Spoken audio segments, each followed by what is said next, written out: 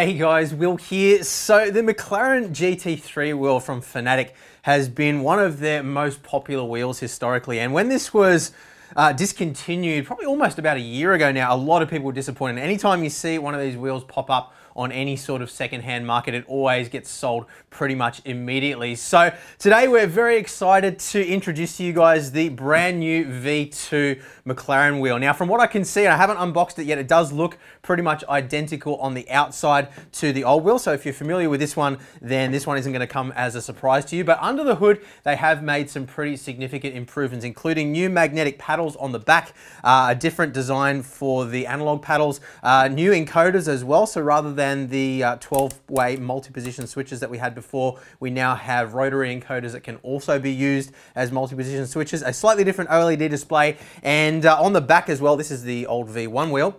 We've got a completely revised actual quick release this time. The mounting solution that we had on the old wheel, I wouldn't really call a quick release because it did require clamping down. That has changed now as well. So today we're going to be unboxing, taking a look at and going for a drive with the brand new McLaren GT3 V2 wheel from Fanatec. Let's get going.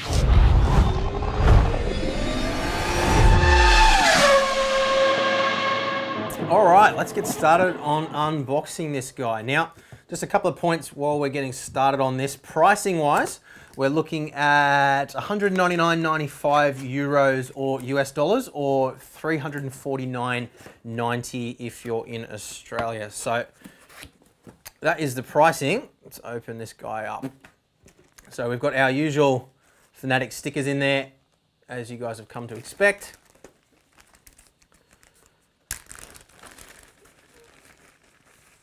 We've also got, I'll just put the box aside for a second here, our quick start guide, and that explains how this new quick release system works as well, which we'll be taking a look at in just a moment. So this gives us all the details of the new quick release mechanism, as well as the rotary encoders, button assignments, calibration, and all those things. So very detailed, and I do always recommend that you read through this thoroughly before getting started. It answers 99% of the questions that I see people asking in online forums, so that is important. You will also need to upgrade your wheelbase to the latest firmware as well, so just make sure you're aware of that. So let's grab the wheel out. I'll grab the additional button caps out too while we're here. Get rid of the box. All right, so pop these off. And it does look absolutely identical, as we expected, to the V1, at least at face value. So, move those aside as well. So yeah, I mean, if you've seen the McLaren GT3 V1 wheel, this looks exactly the same. But for those of you who aren't familiar, it is a plastic construction. So although it does have that kind of nice carbon fibery looking pattern on the front, that is just sort of like an etched plastic. So I mean, it actually looks really good. I mean, it's a nice effect. It reflects the light nicely as well. So as we kind of turn it from side to side, you can see it kind of reflecting the various light patterns there. But the thing that I think people love about this wheel the most, and what we here at Booster Media grew to love as well, is just the ergonomics of it. So all the buttons are easily reached with your thumbs as you're sort of holding it as well. So you can see, you know, I can reach those ones with relative ease. I can roll across and reach the toggle switches. And yeah, just overall, it's a really, really nicely designed wheel. And it does make sense that it is a very well ergonomically designed wheel, because it is an exact replica of the wheel that we have inside the real life race car, with the exception of the funky switch. And I think in the real race car, instead of the OLED display, we have a fourth rotary encoder button there. So let's just quickly run through all the inputs that we have here. 7-way funky switch, so down, up, left, right, rotary encoder, and push button. We've got a couple of toggle switches here, so up and down, really useful for adjusting things like brake bias on the fly in the absence of rotary encoders for the thumbs. But you can reach those relatively easily when you're driving as well, so that's all good. We've got 1, 2, 3, 4, 5 regular push buttons, and those have a nice tactile feel to them as well. So exactly the same as what you've come to expect on any other Club Sport wheel from Fanatec, as well as the CSL Elite wheels, so no problems there. These little button caps are removable as well, so we can simply just kind of pull on it and it clicks off like so. So orange buttons in these locations, and then grey buttons underneath these guys. So rotary encoders wise, one of the things that we did mention is these are now rotary encoders that spin all the way around. This one is still a multi-position selection switch for the function of the analog paddles, which we'll take a look at later on. But yeah, these rotate all the way around now, and that is really important because a lot of sim titles don't understand inputs from multi-position switches. So these can be used as a pulse for up and down. What that basically means is every time you move the switch, it tells the game to move up one position. Every time you move down, it tells the game to move down one position. And the difference there really being that it doesn't actually know what position it's in at all times. So a lot of sim titles that aren't compatible with multi-position switches, what happens is it loses track of where it is, and then it just doesn't understand the input anymore, or what you're seeing on the wheel doesn't correspond with the correct setting inside the game. So configurable through the software now, you can change between multi-position switch mode or rotary encoder mode, which is important. The OLED display now is also white instead of the blue that we had on the previous one. And otherwise, everything is pretty much the same. So these two buttons as well got a really nice tactile feel to them, really good solid click. And they've also got these little surrounds on them as well, so you don't accidentally press them. And these are particularly useful for VR as well, so you can easily feel where you are. And again, a really nice solid click. So otherwise, 300mm diameter, which I find to be pretty much ideal as a versatile wheel for all sorts of different styles of driving. Now, obviously, you're not going to be doing rally style or drifting with a wheel like this, but for Formula style, as well as GT3 and GT4 style cars, this is perfectly fine. Good diameter, it's not too twitchy, not too sensitive. Anything bigger than that, and it does start to become a little bit difficult to drive Formula style cars. So this is a really good all-rounder wheel for those who are only wanting to purchase one wheel. As long as you're not doing rally or drifting, then you'll find you should be able to use this wheel for most different styles of driving, which is obviously important. Rubber grips as well, they've got a little bit of squish in them. Not the squishiest grips I've felt in the world, but I mean, driving with the McLaren V1 wheel for the past 18 months now that we've had it, always found it to be very comfortable. The grips mold really nicely to the contours of your hand as well. So you can see you've got the little indentations there where your thumbs sit. And yeah, just overall, it's a very, very comfortable wheel. The throw to the shifters as well, and that is one thing that has changed significantly. So we'll spend a little bit of time with that. You can easily reach them, and while they're not adjustable in terms of their distance away, they do have a significantly better feel now that I noticed straight away over the V1 wheel. So we'll grab the V1 wheel over again. And just trying to get this in a shot that's going to work for you guys. You can see on the V1, it's just a contact switch. And quite a short throw, about, we'll put the measurements up on the screen for you, but probably about a 3 or 4mm throw in that. Whereas on the V2 wheel, we've got a nice mechanical magnetic action on that. And that's probably throwing, I'd say 6 or 7mm now, but it is a noticeable difference. And one other thing that I noticed as well straight away, with the paddles on the V1 wheel, it is a rocker style switch, so you can push or pull to change gear on the one side if you choose to do that, or push or pull on either side should you wish to do it that way. But what I found was that pushing against the mechanical switch, it did feel a little bit solid, and it wasn't really comfortable to do a push-pull style. It was always sort of gravitating towards using the rocker in that fashion. Whereas with the V2, what I'm noticing straight away is it is a little bit more comfortable to push on due to that magnetic resistance. So that is definitely a significant difference there, something that you will definitely appreciate every time you drive. Whether or not it's something that is significant enough to warrant upgrading from a V1 to a V2, I'll have to comment on that once we go for a drive, but at face value at least, it definitely does feel like it's a significant improvement. Now, one other thing that we do notice before we move on to the quick release is the honeycomb structure inside the analog paddles now. So if we hold that where you can see it there, you can see that honeycomb pattern, which adds a lot more strength and does make the analog paddle feel a little bit more solid to pull on. It's not a massive difference, but I think it is a difference that people will appreciate. So if we have a look at the V1 by comparison,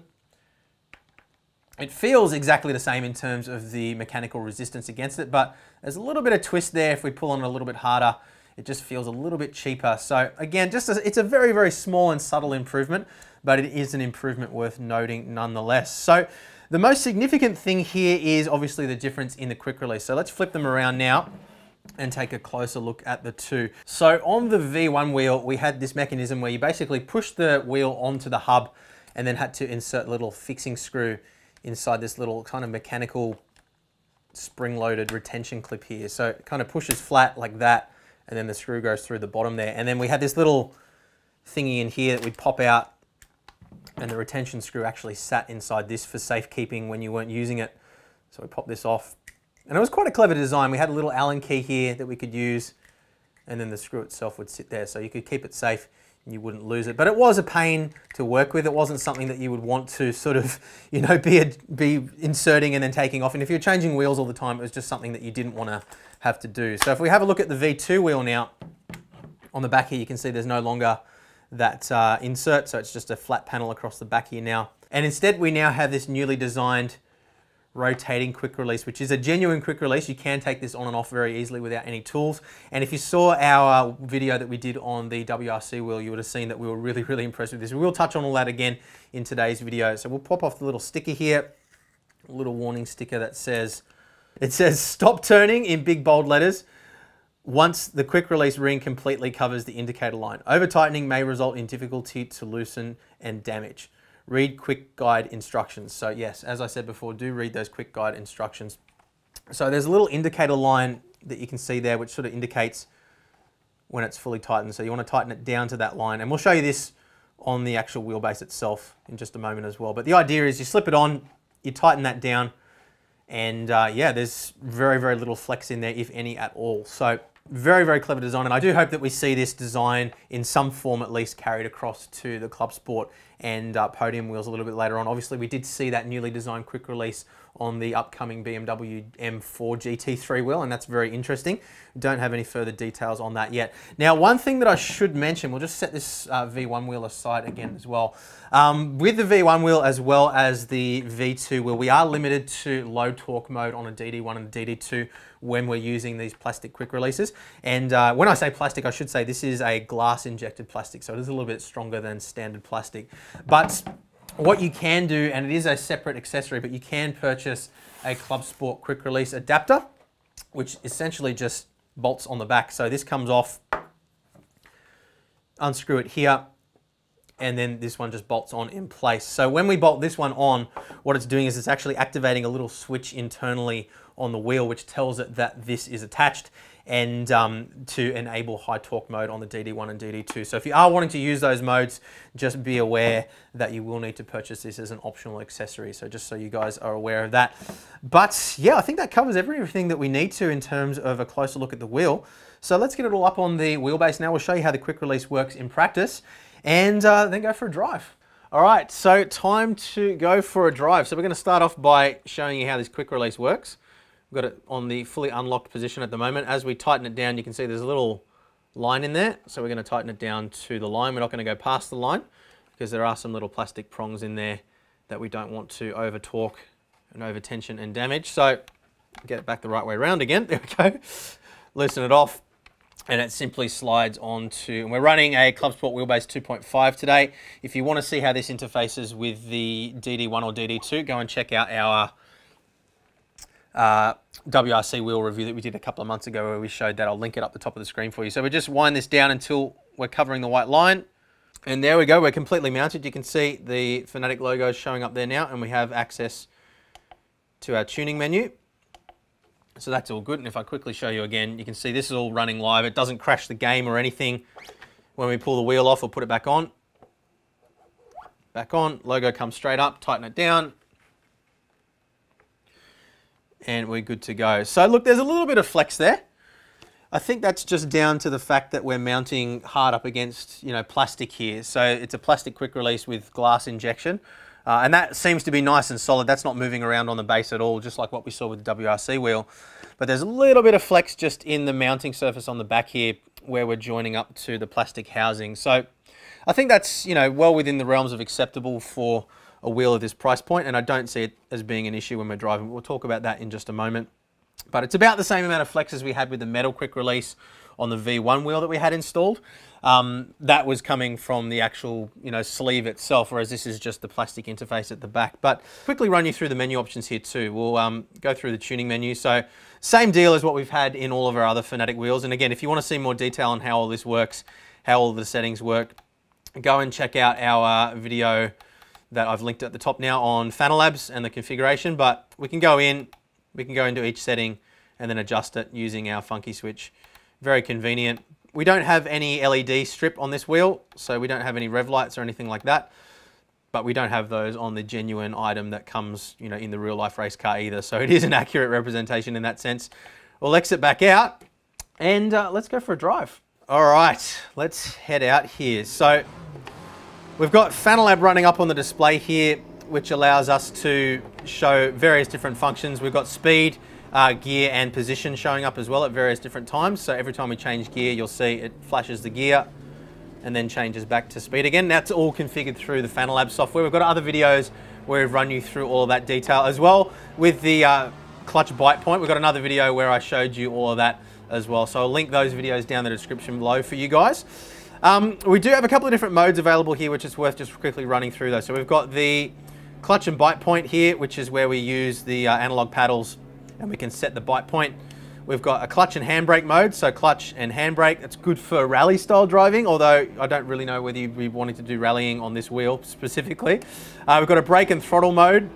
So if you have a disability, you can use the paddles for your brake and throttle. I actually do know a few people that do that and swear by it. So that actually does seem to work quite well.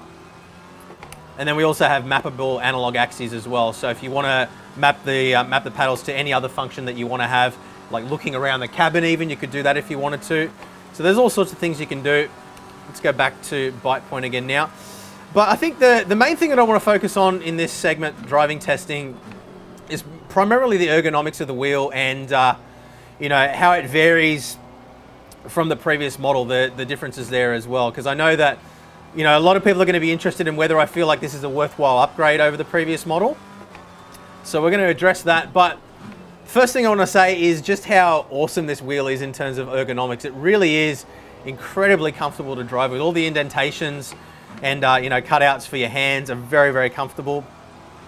I find driving with and without gloves as well. I spent a bit of time driving just before without gloves. Quite comfortable on your hands. You do tend to get a little bit sweaty with the rubber, but just the right amount of squish there. It's not too squishy, not too soft, just right. And yeah, just the 300mm diameter just feels absolutely spot on for driving these GT3 style cars. As I said before at the start of the video, you can get away with Formula style cars as well. Wouldn't be using it for rally or drifting. Obviously you can't slip the wheel through your hands, but just a really, really comfortable wheel to use. And ergonomically as well, all the buttons are really easy to reach. We've got a few things configured here now. We've got plus and minus here, adjusts our ABS level. So we've got up and down. We've got our brake bias on the left as I drive off the track, not paying attention to what I'm doing. And those are just outside the range of your thumb, so you're not going to bump them by accident when you're driving around, but you can roll across like that and reach them quite comfortably. So that's all fine. And then we've got our rotary encoders here as well. So we do have to roll our hands off. And I mean, you know, for some Formula style driving, so for F1 2020, for example, I do prefer having the thumb encoders, you know, where they can be easily accessed with your thumbs inside the wheel here. You know, it makes it easy for changing things like ERS and fuel trim without having to take your eyes off the road at all, or sort of adjust your hands, so you can sort of do it mid-corner. But it's still relatively easy to do with this wheel. We just roll across, and you can see here we've got our engine map changing and our traction control setting changing. So very, very easy to operate. And again, that's that change that we've got now, where we're able to, you know, have these as rotary encoders as well as multi-position switches, means that you can use it in pretty much every single sim title now. And it's not a problem. Whereas with the V1 wheel, it was a bit of an issue. Now, in terms of the flex, there is a little bit of flex there, as we mentioned before. You know, about the same amount of flex as we come to expect from most Fanatec wheels at the moment. And again, it's not something that I notice when I'm driving, and I've said that about all the wheels. You know, unless you're paying specific attention to it, it's just really not an issue. But it is there, and it's important to acknowledge that it is there. So just so you guys are aware of that. But I certainly don't feel like it's sort of absorbing any of the fidelity through the force feedback or anything like that. Obviously, the force feedback is rotational, whereas the flex is from side to side, sort of pushing and pulling. So not a problem there. Now, the other major difference that we need to talk about here is the shifters. Now, we've obviously switched from the sort of mechanical shifters that we had before to magnetic paddles now. It is still operating micro switches internally, but these have a much nicer feeling to them now. And I think probably between the feeling of the shifters and the new quick release, I think those are probably going to be the two most compelling reasons that people might want to look at upgrading from their V1 wheel to the V2. Now, I would say that, you know, while it is a significant change and definitely a massive step forward, it's probably not enough that I would rush out and go and upgrade unless I could get a really good price for my V1 wheel. So I feel like it's more sort of, you know, they've discontinued the V1 now. They've addressed a lot of the issues that people had previously with it. And they've released a V2 now to sort of as a replacement for the V1 rather than as an upgrade to the V1. I think would probably be the best way I can describe that. So for me, you know, owning a V1 wheel, I probably, you know, wouldn't be rushing out to buy this one, particularly if you've already gone out and invested in the metal quick release. And remembering as well that if you're running this on a DD1 or DD2, you will need the metal quick release anyway to get the full torque. If you're running on a Club Sport wheelbase 2.5 or a CSL Elite, then that's a moot point. But yeah, I think that, you know, for those of you who already own the V1 wheel, you might want to save your pennies and, you know, wait for something better. But I mean, this, you know, as a more entry-level wheel in the Fanatec range, I do think that this is fantastic value for money because it ticks all those boxes. Ergonomically, it's very comfortable. The paddles feel really good. You know, it's got all the functionality in terms of, you know, your analog axes. You've got your OLED display on the front as well. And it really is, you know, it's hard to go past the value for money that you get with this wheel. I mean, you know, if you have one of these and say a BMW GT2 wheel or something like that that you can use for your rally style and drifting and some other sort of GT style cars where you don't want to have the more GT3 or Formula style wheel, I really think that's got all the bases covered. And, you know, those are probably the only two wheels that you would ever really need. I mean, it would be nice to have an RPM gauge on the wheel. Most people are running in rigs where you can see the RPM gauge on the screen anyway, or, you know, have an external dash or a smartphone or something like that that you can use. So I don't really see it being a problem. I mean, again, remembering that this is a replica of the real life wheel. The real life wheel doesn't have rev lights on it either. So it's kind of like if they put them on there, then people will complain that it's not a real replica. If they don't have them there, then people complain about the functionality. But remember, again, you can configure in Fanalab to have the display show your RPM as well if you wish to do that. So, you know, you do have that option should you want to do it. And with aftermarket software like Fanaleds as well, there's a few other options that you can do, although Fanalab is very close to that in terms of its functionality, if not more advanced in many ways these days. So, look, I guess, yeah, overall, I'm really impressed with the wheel. But again, for the price point, I'm happy that they've addressed all the issues that people had previously. The quick release is actually a quick release now, so that's amazing. And also, I know a lot of people had problems with the electronics in the previous generation wheel as well. Now, admittedly, we never had that issue. We've been running the V1 wheel. Tom was actually using it as his main wheel for about probably 3 or 4 months and never missed a beat for him. But I know quite a few people did specifically have the paddles stop working for them, and there were quite a few warranty claims. So I'm hoping that the revised electronics internally address that as well. I'm sure that they will. Obviously, it's not something that we can really comment on, you know, in the first few days that we've been testing out this wheel. But if we do have any problems with it, obviously I'll let you guys know. But, you know, to me, it doesn't feel like a major upgrade to the V1. It's not meant to be. It's meant to be a replacement for the V1. And, you know, the fact that they have addressed all of those little concerns from the V1, they've improved the electronics, improved the feeling of the shifters, you know, reinforced the analog paddles, changed the OLED to white instead of blue as well, which is a nice touch. We've got the rotary encoders now instead of just multi-position switches. And yeah, just overall, I think that this is a really, really good value wheel.